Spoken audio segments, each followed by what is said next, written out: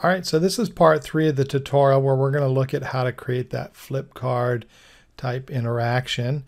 So what we have so far is we have the shape comes in. I can click it. That gives me the selected state, right? And now what I want to do is have the object go off the screen, and then I want another shape to come in. And this really is the power of this type of interaction. If we look at this interaction, basically we just have one shape, which is the card. There's no slide layers, and there's really only one trigger to pause the timeline when this slide, when this object animation, the entrance animation completes. So let's do this. We have it paused. What we need to do is have it resume so we can have another card come up. So all we're going to do is add a button. So I'm going to go to Insert. We're going to go to Controls, choose a button, and we'll just say, we'll call this our Continue button. Now it's always good to title things, so we're going to come over here. I like to do BTN, Continue. So this way I know it's button, Continue. This way it's easy to sort through the different buttons. And we'll put that on the bottom here. So we've got our Continue button and we have our card. So what's going to happen is the card's going to animate in and we want it to animate out. So what we can do is put a trigger on here. And what we're going to do is figure out, well, how do we do that? How do we get it to animate out? Well, the card has pause timeline when the entrance animation completes. So it comes in, it's going to pause. All we need to do is resume the timeline. So we're going to add a trigger. What do I want to do? I want to resume timeline of what? Of the slide. So resume the timeline of this slide when the user clicks on the button Continue. Hit OK. If we preview this, what should happen is the card comes in, right? I can click. When I'm ready to move on, Continue. It resumes the timeline. The card goes out. Now we want another card to come in. This right here is really the power of this. So I've got a simple interaction. It's a button and a card and a couple of triggers. That's it. And it actually does quite a bit, right? There's no base layers or anything like that. So let's go ahead and do this. We're going to duplicate this card. So I'm just going to select the card here, hit Control D, right? So now I duplicated it and it's titled. Now you'll notice when I duplicated it, it kept the same trigger. So it's going to pause it when this animates in. And I'm just going to move this down the timeline. So I'm going to duplicate it again. And there's another one, and I'm just going to move it down the timeline. I'm going to duplicate it again. There's another one. I'm just going to move it down the timeline. I'm just going to stretch the timeline out. The timeline's timing is irrelevant because I'm going to end up pausing the timeline and maybe add a restart button, and so I can review everything again. The main thing though here is that we have a card that will stop, and then when I click the button, it goes out. This one comes in, click the button, click the button, click the button. So let's preview that.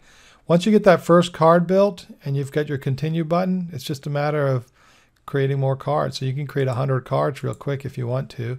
So when we preview this, it comes in. See, I can get my information, Continue, goes out, the next one comes in. All right, that looks good, Continue, goes out, the next one comes in. And I could do that 100 times if I want to. So that's basically it. Now what we're going to do here is we're going to align these so they look nice and neat, right? So we're going to align these here and arrange them so they're lined up really nice and neat. You can move them into place wherever you want to. And everything should be fine. Now the one other thing I would say is when you get to the last one, you've got to figure out what you want to do. I put a restart button on mine. Now, I don't know what the last one is, so I actually did this. If you move your playhead here and you hit the C key, or you can right-click and you can create a cue point. Now I have a cue point here. Now, this is what I did for the demo I built. I don't know how many cards I'm going to add. So when I build the template, it's only going to have one card. So what I want to do is I'm going to have a restart button. So I'm just going to copy this button here. So we'll just do Control D.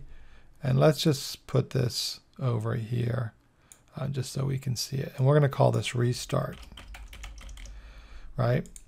And let's just move this down a nudge. Okay, so we've got our restart button. And we'll just keep it visible the whole time just so we don't have to mess around with the triggers.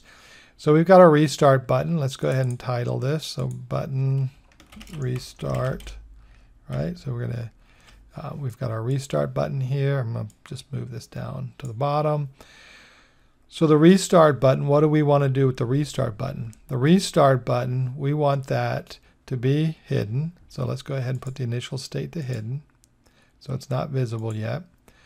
And when do I want the restart button to be visible? Well, when it's, let's say when the animation completes for the last card. Well, I don't know what the last card's going to be, right? I might end up creating 500 cards, so then I got to find that 500th card and add a trigger. Or what happens if I have a trigger on that card and then I end up having moving the card around and then it messes up my trigger. So I just created a cue point. I can move anywhere on the timeline. So what I'm going to do is I'm just going to add a trigger that change the state of this restart button to normal when the timeline reaches this cue point. So let's do that. So change the state of the button restart to normal when the timeline reaches cue point 1. See, what's nice is if I keep adding cards, I just have to move my cue point. I don't really have to do anything.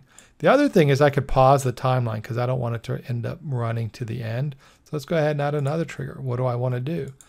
I want to pause the timeline of what? The slide when the timeline reaches cue point 1.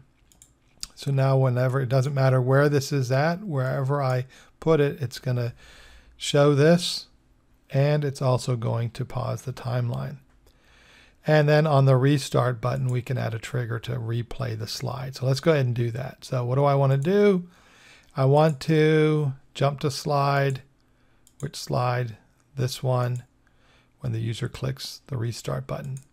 Now I'm going to jump to the slide, and that'll allow me to rewatch it. Now another thing, when I want to rewatch or redo that interaction on the slide, I need to come down to the properties here. And what I want to do is when it's being revisited, what do I want to do?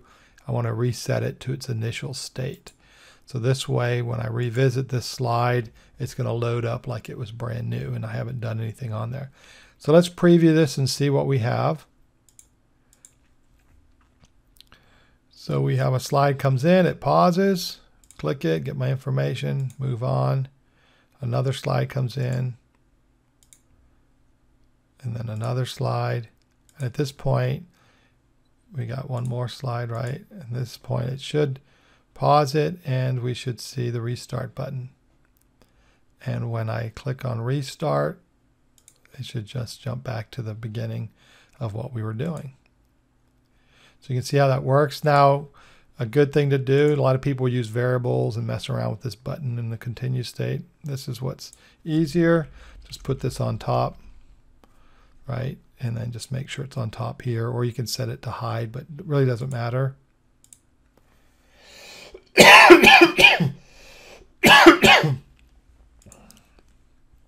We can see it animate in, right? Continue, continue, continue. And at the last one, it should restart. And it looks like it's the same button, see? And then that's easier than messing around with variables. So anyway, that's basically it on this. So we've got this card. We can animate it in. We can stop it. It's essentially a button and a card, and there's two triggers, and then you're just duplicating the card and just continuing that. And then this cue point makes it easy. So if I keep adding cards, I just have to move the cue point. I don't have to do all the triggers and stuff. The triggers go with the cue point. So that's basically it on this. I'm going to give you a fourth tutorial, and that's going to show you how to edit the content, because having to go into 100 cards and the states and customizing all this content on the states, that can be pretty tedious. So I'm going to show you a simple way to customize that content and make it really easy to update those cards.